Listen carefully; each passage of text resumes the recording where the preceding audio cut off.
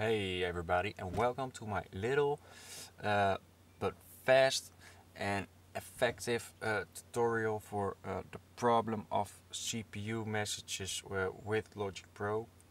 The problem with this is when your project's getting bigger, you start playing them, uh, your computer hits 100% CPU, it stops, you get an error message, and you can start over again and it gets back.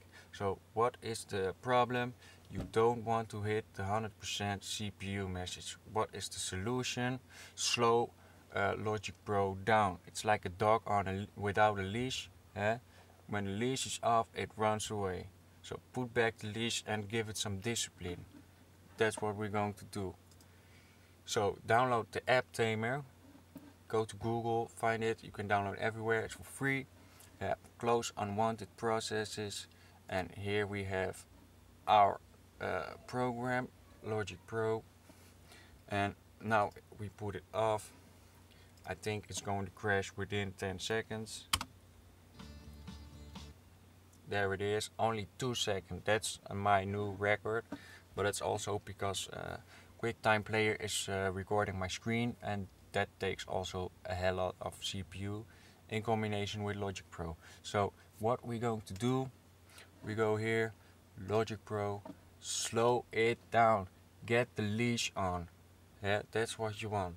So for me, 51% is good.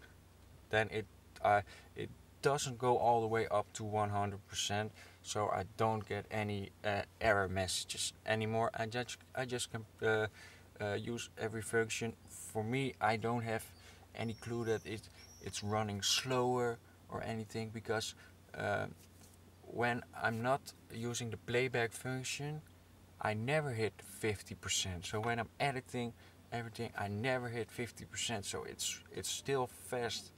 But when it starts playing, it's go up to 100% and then poof off.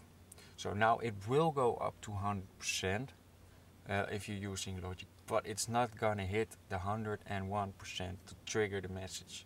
So try it out for yourself. Download the app; it's free. Give some comment down if it works for you.